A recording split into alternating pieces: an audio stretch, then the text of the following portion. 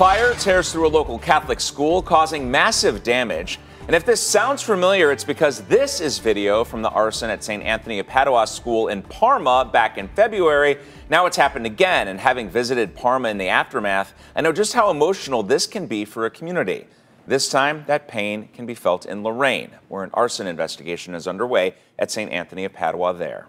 The state fire marshal is now offering a reward for information in this case. News 5's Catherine Ross went to Lorain to check out the damage, which is estimated to top $1 million.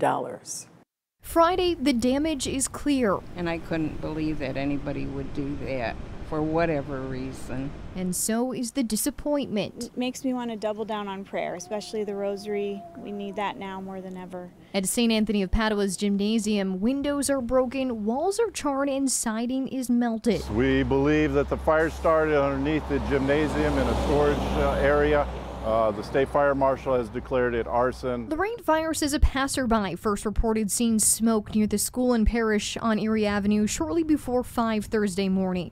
Crews were able to quickly contain and knock down the flames. The state fire marshal found accelerant at the scene. It's just so sad to hear that it was arson. Now, even though the fire started outside of the building here, it still did a significant amount of damage. Investigators tell me repairs here could cost more than $1 million.